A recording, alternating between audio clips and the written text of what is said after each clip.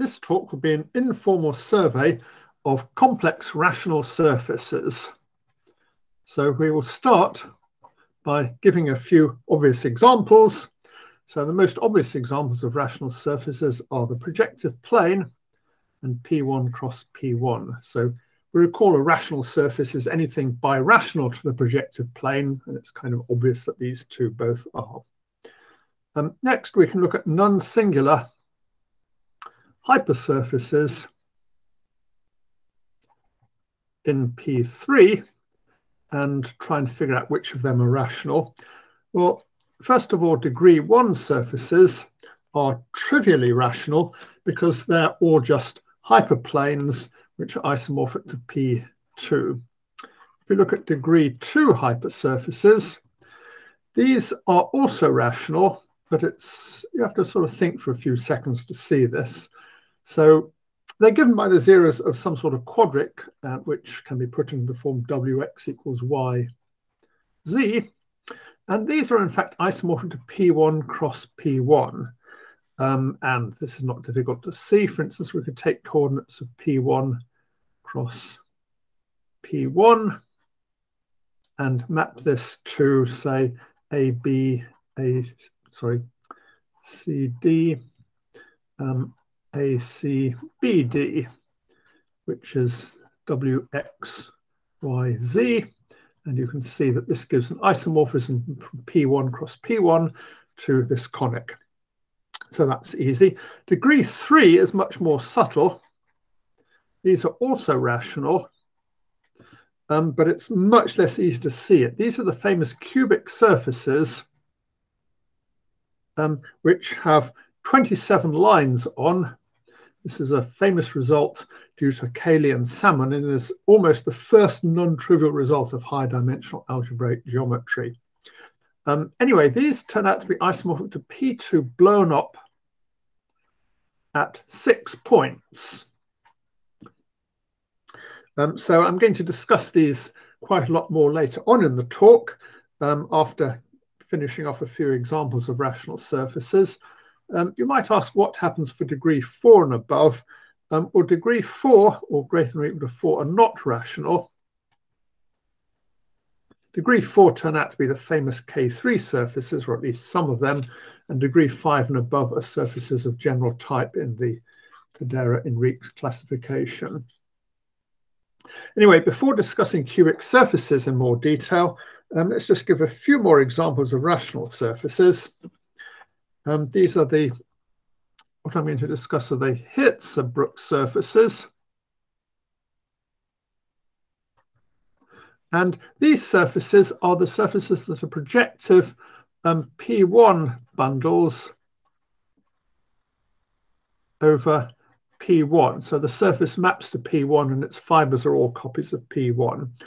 And you can get any projective P1 bundle by taking a two-dimensional vector bundle, and the two-dimensional vector bundles over P1 are all of the form OM plus ON, where this is stands for Sayre's usual twisted sheaf. And if we twist this by a line bundle, then it doesn't change the P1 bundle we get, and we can swap M and N.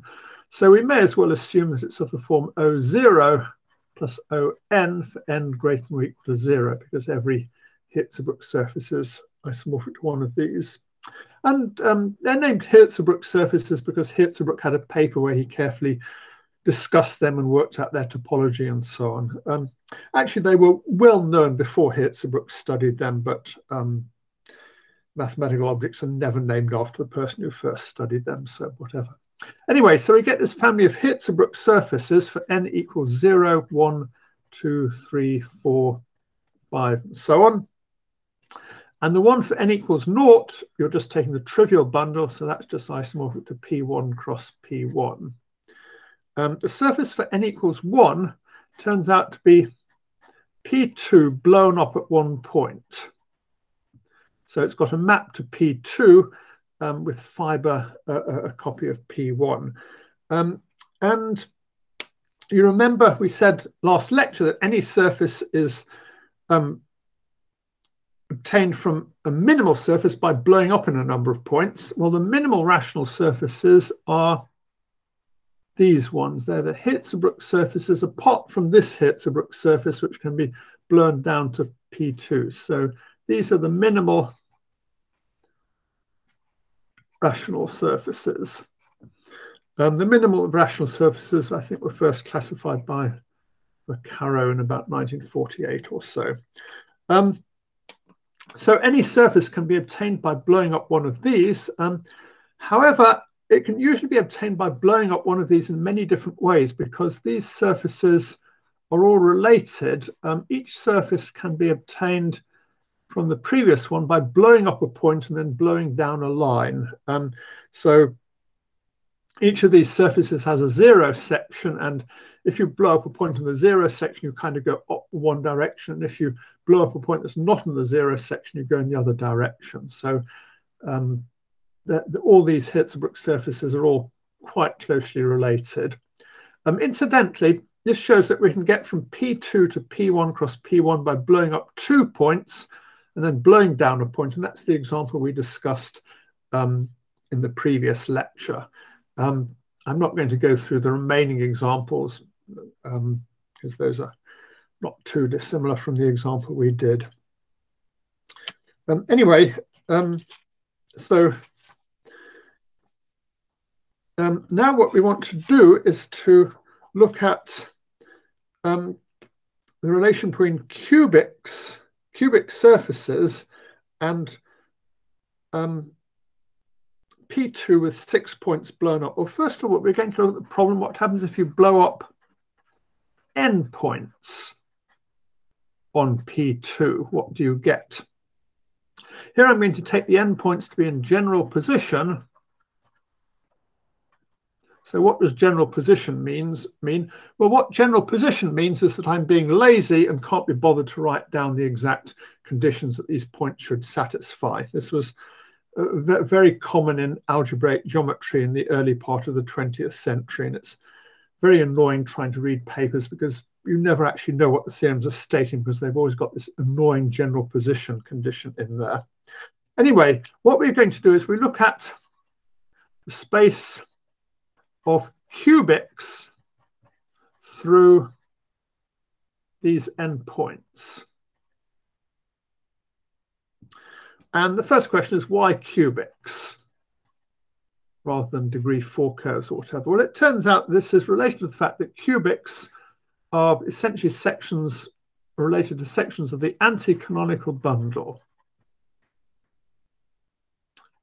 So you remember any non-singular variety has a canonical bundle, which is the highest exterior power of its cotangent bundle, and the anti-canonical bundle is the dual of that. So,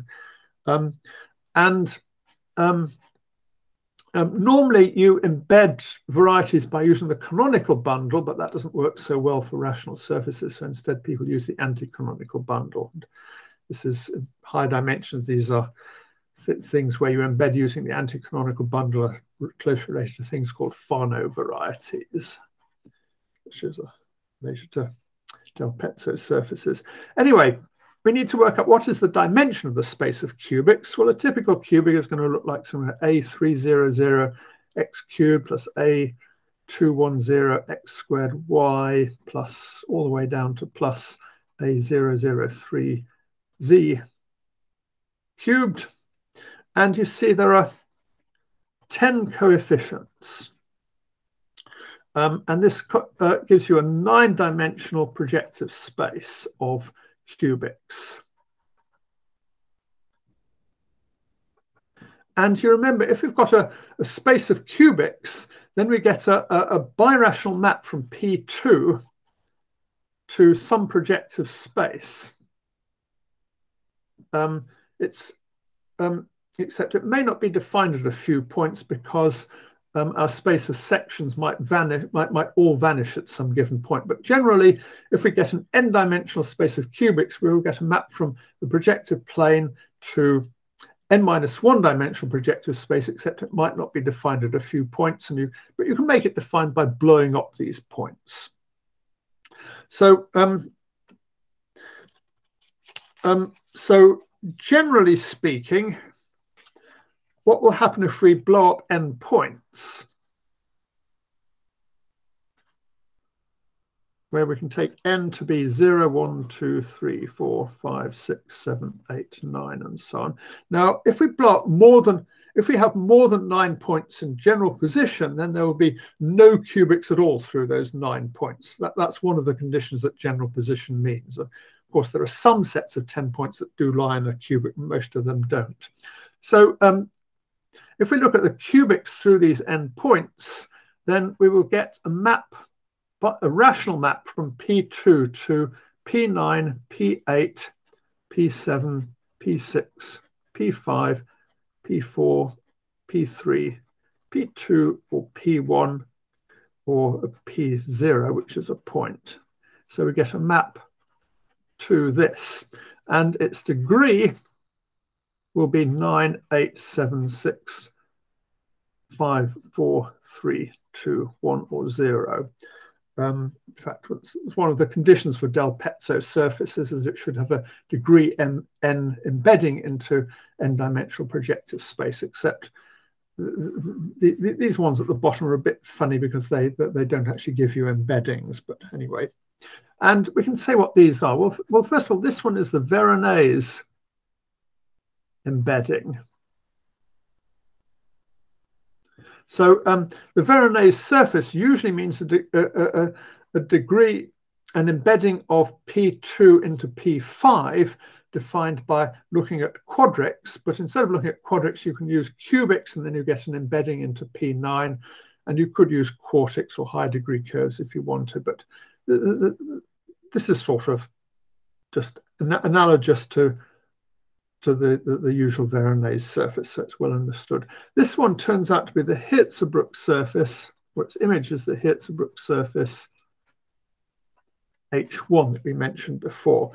This is the one we're going to discuss in more detail. It's the famous degree 3 embedding into P3. As you can see, it's really part of a family of degree n embeddings into Pn. So this is the cubic surface. This one also has a name. It's called a Segre surface, and turns out to be an intersection of two quadrics in P4. So these things here are the famous del Pezzo surfaces, if I pronounced the Italian right. Except the definition of del Pezzo surface is a bit fuzzy about these ones here. Not everyone agrees about whether or not these cases here count as del Pezzo surfaces. So now let's look at the case of cubic surfaces a bit more and ask, why does a cubic surface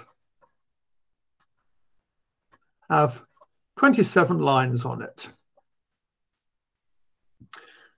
Well, I'm going to cheat a bit here because I'm not going to answer why a cubic surface has 27 lines on it. I'm going to answer why a projected plane blown up in 6 points has 27 lines on it. And showing that's a cubic surface takes a little bit of work. So first of all, what are these lines? Well, these lines turn out to be exceptional curves. So you remember these are exceptional curves, are curves E with self-intersection number -1 and E rational. So let's look at P2 blown up at 6 points. And let's find exceptional curves on it. Well, it obviously has 6 exceptional curves. At least 6 exceptional curves given by the blow-ups of these points. Well, 6 is rather less than 27, so there must be some other exceptional curves on this. Well, we saw some of them in the previous lecture. Suppose we take 2 of these points that we blew up and we take a line through them. And if we blow these up, these exceptional points become little copies of P1 that I'll draw like that. And the inverse image of this curve consists of a line together with these 2 exceptional curves. And if we call this line L, then we saw last time that the intersection number of this line with itself is 1, which is the intersection of this line with itself, minus 1 minus 1. So these are the self-intersection numbers of these two exceptional curves, E1 and E2. So we can get another exceptional curve by taking 2 of the 6 points we blew up and drawing a line through them. So let's see what happens. Well, we've got 6 points. So we just draw a line through 2 of them, and there are how many ways of doing that? Well, 1, 2, 3, 4, 5, 6, 7, 8, 9, 10, 11, 12, 13, 14, 15. So this gives us an extra 15 exceptional curves. So how many have we got? Well, we've got 6 plus 15 equals 21 exceptional curves so far, and there ought to be 27, so we're still missing 6 of them. So where can we find these other 6 exceptional curves? Well, we can do it like this. What we do is we take 5 points that we blow up, 1, 2, 3, 4, 5, and let's take a conic through them. And this is easy to do because if we've got any 5 points in the plane, there's well, any 5 points in general position, there's a unique conic through them. So let's see what happens if we blow this up. Well, we get 5 exceptional curves, and we get the inverse image of the conic, which turns out to be a curve with self-intersection number. Well, the conic has self-intersection number 4 with itself because any 2 conics intersection 2 points if they're in general position. So the self-intersection number is going to be 4 minus 1 minus 1 minus 1 minus 1 minus 1, which is equal to minus 1. So we found another exceptional curve given by taking a conic through 5 of the points we blow up and looking at its inverse image. So let's count the number of points, exceptional curves we've got. We've got 6 coming from the points, and we've got 15 coming from lines through 2 points, and we've got 6 which come from conics through 5, because there are 6 ways of choosing 5 points of our original 6 points. And if we add these up, we find there are indeed now 27 exceptional curves that we've found.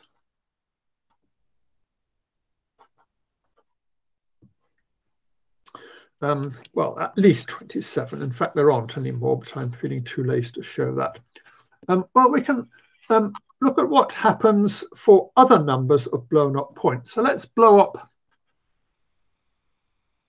P2 in n points and ask how many exceptional curves are there.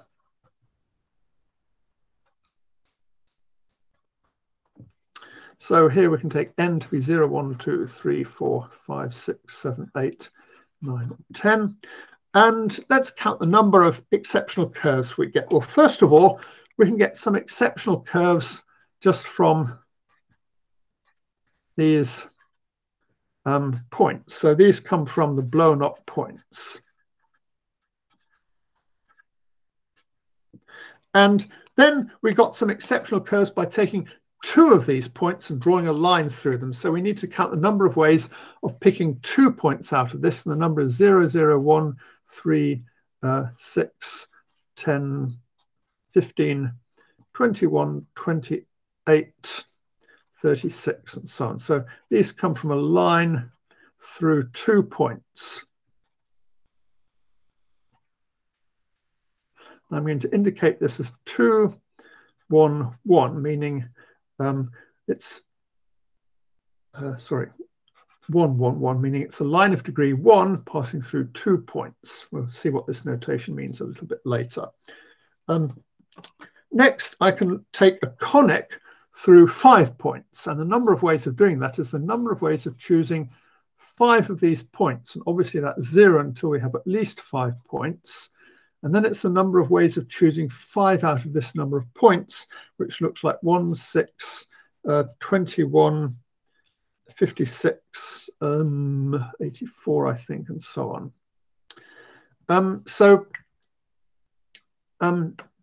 Then we can get the total number of blown up points. So we get the total number of exceptional curves goes 0, 1, 3, 6, 10, 16, 27. But, I said there were no extra exceptional curves when we blow up 6 points. But in fact, there are some other ways of getting exceptional curves when we blow up 7 or more. Let's mention some of the ways you can get more points by blowing if you've got 7 points blown up. Well, what we can do is we can take a cubic through 7 points, one of which it passes through double E. So I'm going to indicate this as 3, 2, 1, 1, 1, 1, 1, 1. Sorry, I forgot to indicate I was drawing a conic through 5 points as 2, 1, 1, 1, 1, 1. If you check, this is self-intersection 9 minus the sum of these squares, which is 9 minus 4 minus 6, which is minus 1. And you can also check that it's a rational curve by using something called the adjunction formula. Anyway, you see there are 7 ways of doing this, so we should add another 7 here. And there are 56 ways of doing it for degree 8, and there are 252 ways of doing it for degree 9. Now, that turns out to be all the exceptional curves if you blow up 7 points. So we get 56 here, which is 7 plus 21 plus 21 plus 7. For degree 8, things get even more complicated. So for degree 8, we also get degree 4 curves passing through 8 points, 3 of them passing through as a double point. So I'm going to indicate that by this notation. And if you count up, we get 56 of these. We can also get degree 5 curves, which pass through 5 points with degree 2 and 3 with degree 1, if I've got it right. And you can check there are 28 of these. We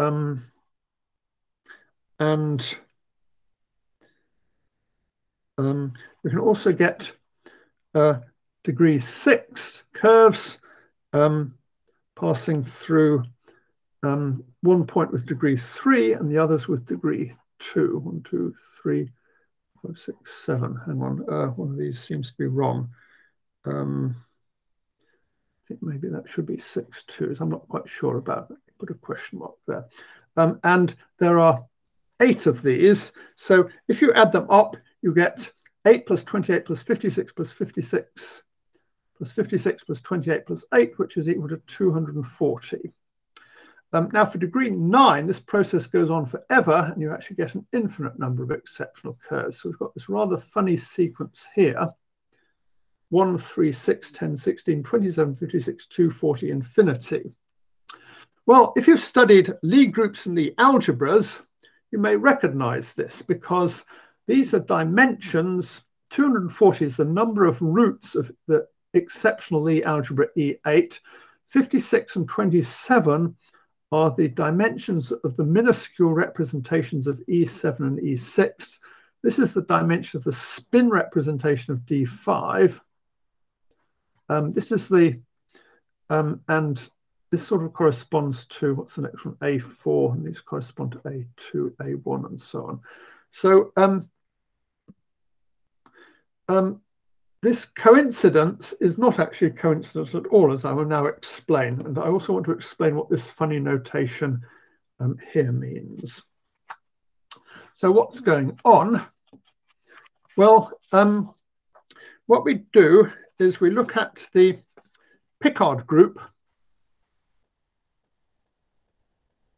of the surface blown up in endpoints. So the Picard group is the group of degree 0 divisors modulo linear equivalence. And for a surface blown up at n points, it's not very difficult to work out what it is. It's just z to the n plus 1. And the Picard group also has a bilinear form on it given by intersections. And the intersection actually makes this into a Lorentzian space. So if we've got a point x0, x1 up to xn in z to the n plus 1, it is norm x0 squared minus x1 squared minus x2 squared, and so on, where these sort of are related to the fact that an exceptional curve has self-intersection number -1. So now the canonical divisor on this turns out to be divisor 3, 1, 1, and so on, 1. So it is norm is 3 squared minus n. And you notice that when n hits 9, which was where things went wrong here, the norm actually becomes 0. So this is greater than 0 for n less than 9, equal to 0 for n equals 9, and less than 0 for n greater than 9, which is, as we'll see in a moment, it's why the number of exceptional curves suddenly becomes infinite here. And now an exceptional curve is comes from an element of the Picard group. So it comes from an element x0, x1 up to xn of the Picard group. And r is equal to -1. So x0 squared minus x1 squared and so on minus xn squared is equal to -1. And because the curve is rational,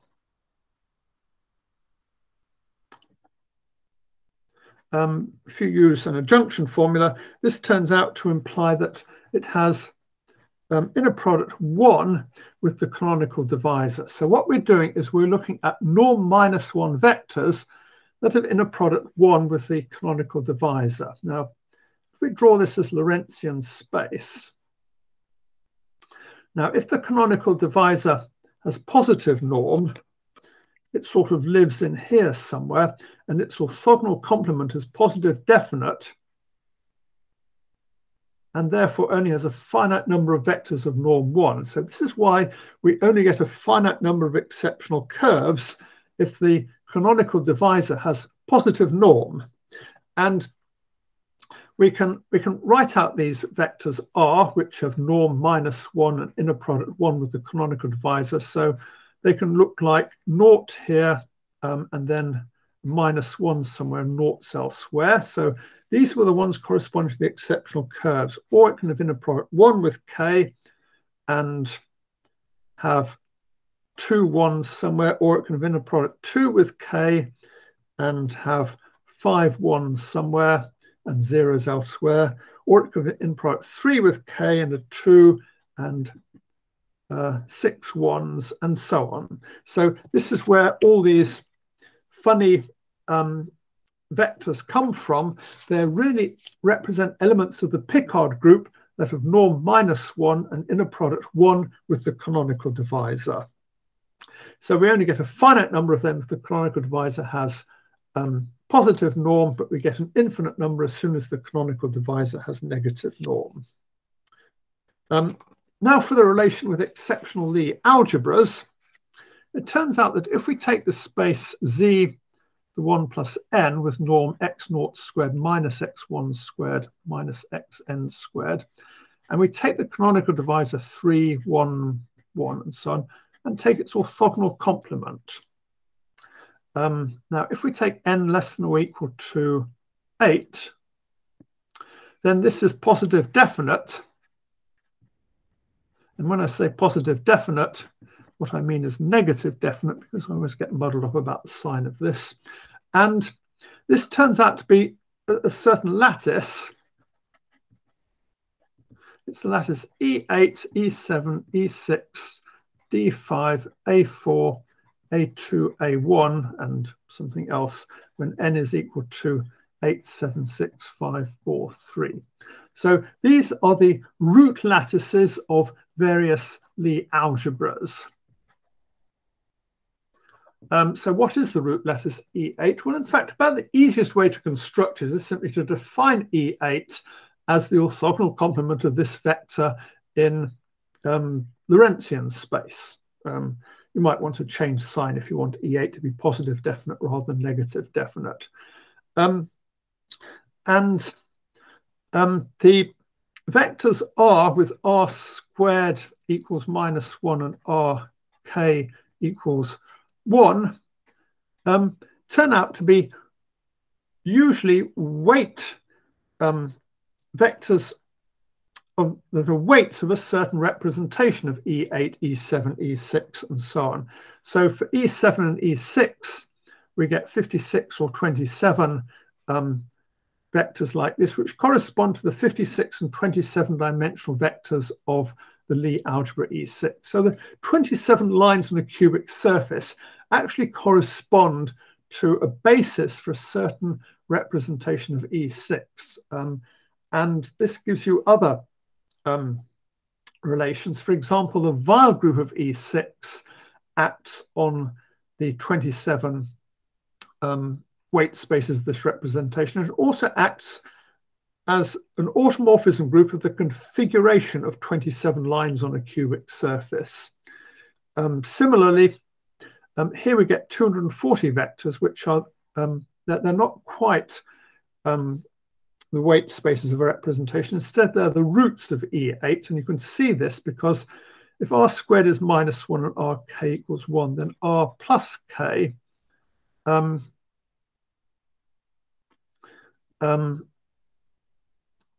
has so K has norm 1, so R plus K is going to have norm -2. That isn't quite right. Should take R minus K as norm -2. So these correspond to the -2 vectors in the E8 lattice, which are just the roots of E8. So I'll just finish by saying that if you want to find out more about this, there's a very nice book by Manin about this on cubic forms, which is mostly about cubic surfaces. And he's got lots of chapters on the, well, he's got a very weird chapter on Moufang loops to start off with. I don't really know why, but he's got several chapters on the, he's got a chapter on the 27 lines where he explains the relation with exceptional curves and Weil groups in much more detail. Okay, I think I'll leave it at that for today.